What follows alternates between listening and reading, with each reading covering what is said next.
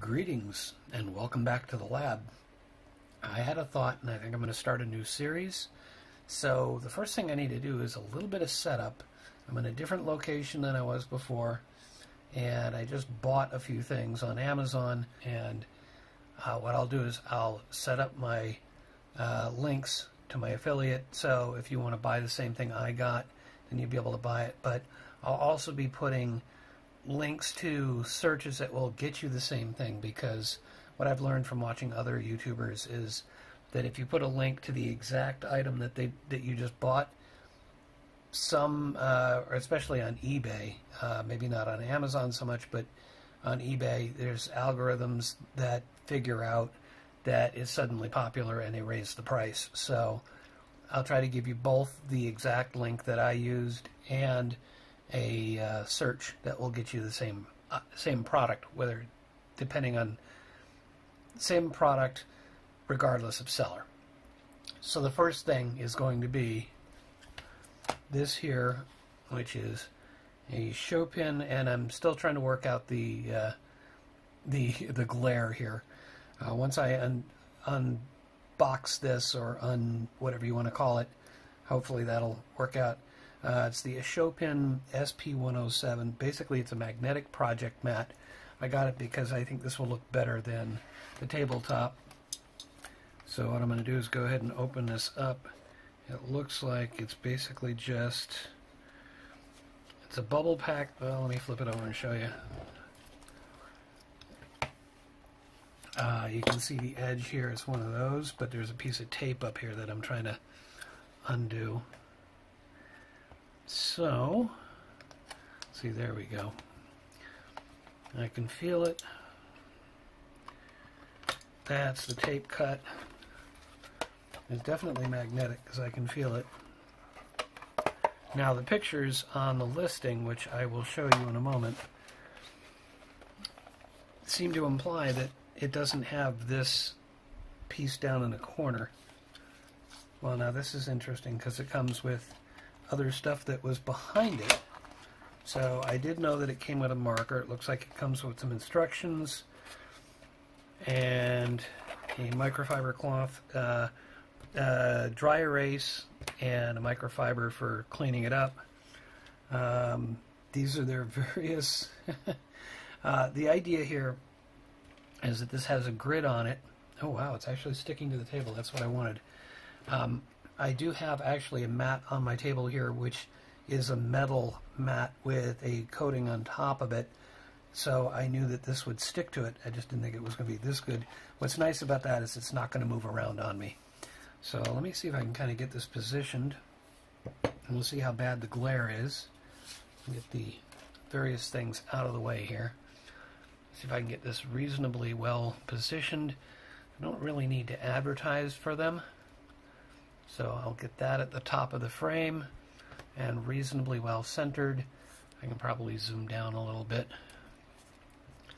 Mechanical zoom. I have my camera mounted on an adjustable light.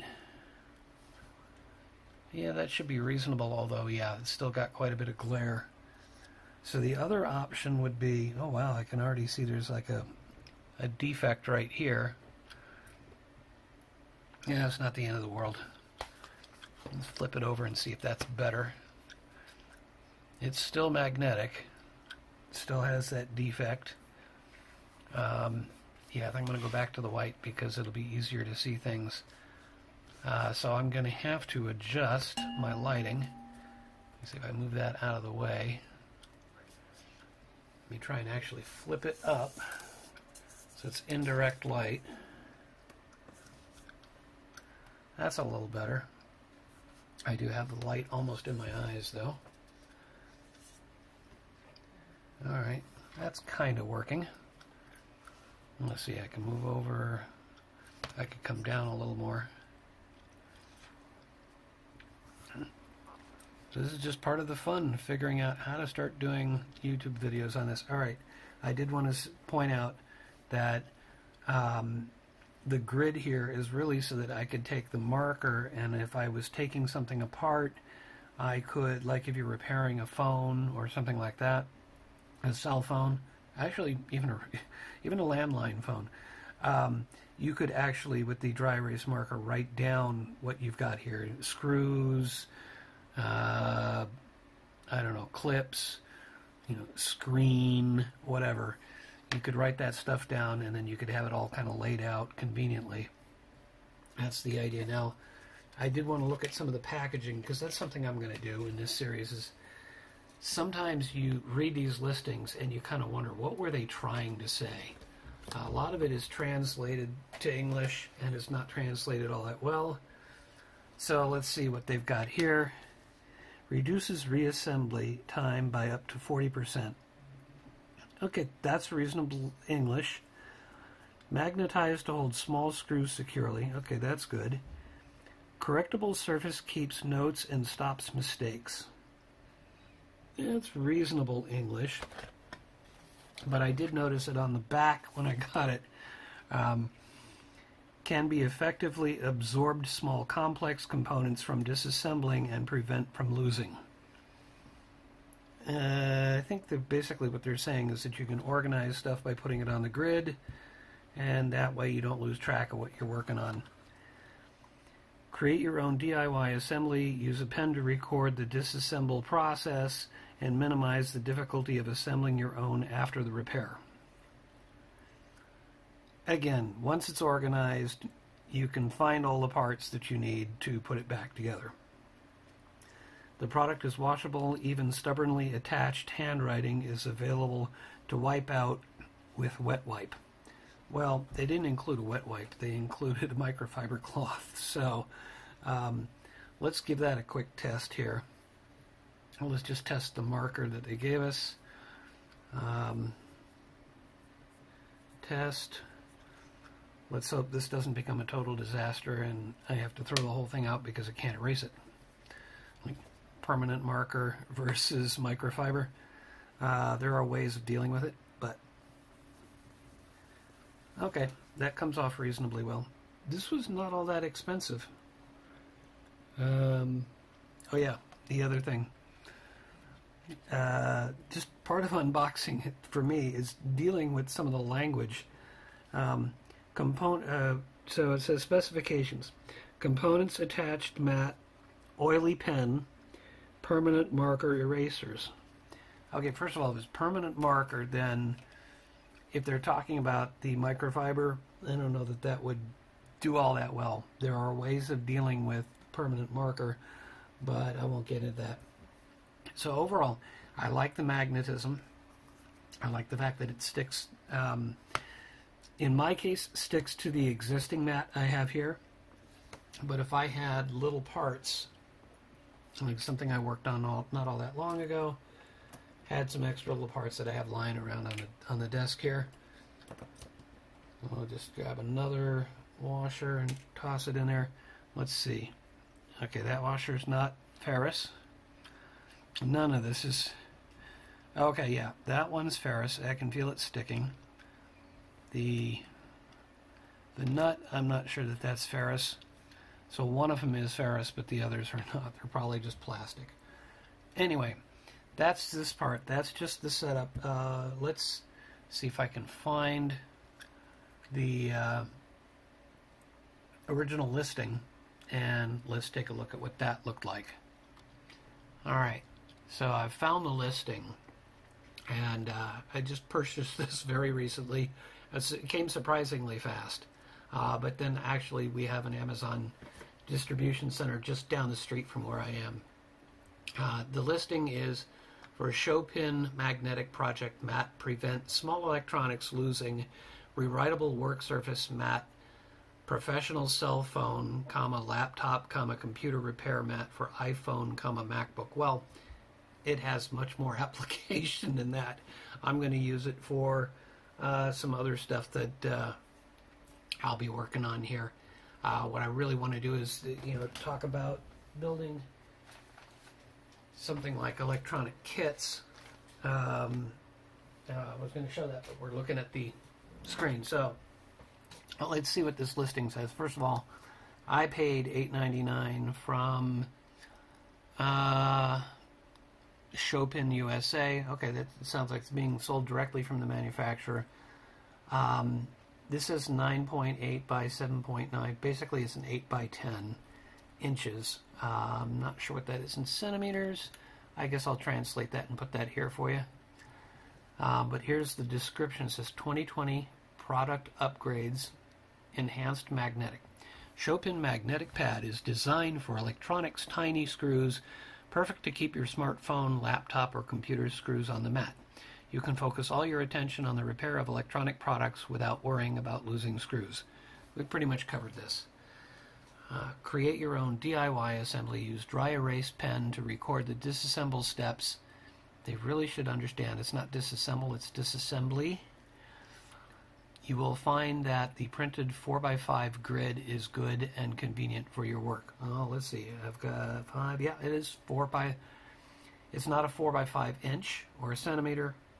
It's 4 cells by 5 cells. And actually, in English, we usually specify length by height. Well, I don't know. I'll give them a pass on that one. The magnetic project work mat with water resistance is washable. Even stubbornly attached handwriting is available to wipe out with wet wipe or microfiber cloth.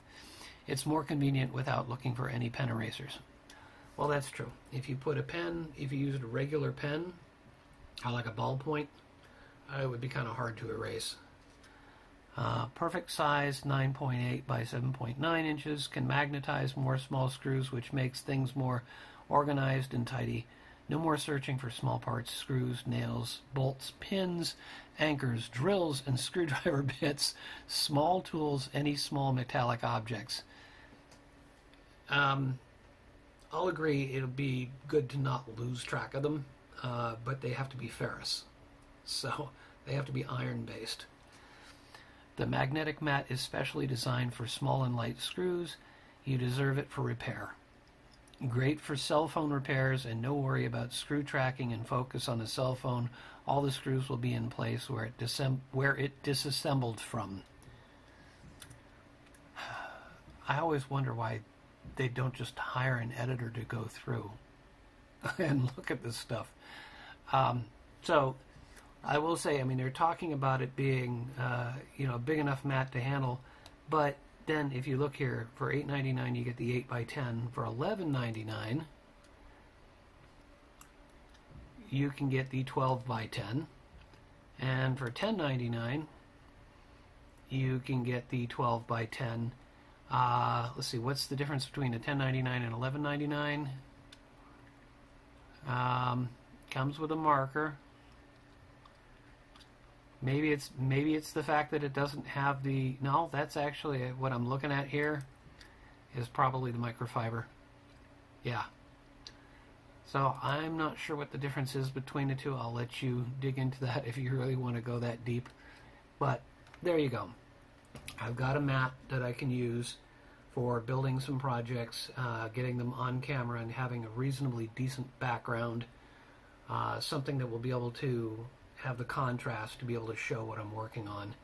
And it's not too expensive, so ultimately if this thing gets messed up, I can buy another one and I don't have to sacrifice my table here. So that is my basic setup. Next episode we're going to dive in, we're going to build an electronics kit. We're going to talk a little bit about how it works, maybe not deep into the theory, but just the basics of how it works. This is not going to be a series on how to solder. There are plenty of YouTube videos out there about how to solder. So really it's about the assembly. It's about what it's going to look like once it's assembled. I'll go through a review like I did on this one, where I show you the item as listed on Amazon, or maybe in some cases I'll be using eBay. Just in this case, I got started by buying some things on Amazon. So, and then we'll finish building it, we'll test it out, and we'll see if it really matches up with the expectations. Oh, I almost forgot. Let me go back to this. There are some instructions on this. And Chopin is saying, thanks for shopping with us. We'd love to hear from you. Your experience is more valuable than any data. All correct English. There's contact information there. Log into your Amazon account and go to your order. Oh yeah, leave your review. And they're asking for 5 stars. I always thought that was kind of tacky when they just specifically say, please leave us a 5-star review. I'm going to use this for a bit before I consider actually reviewing it. And that's it for this video. Next video, like I said, we're going to dive in with a kit. So until then, in the words of Louis Rossman, I hope you learned something.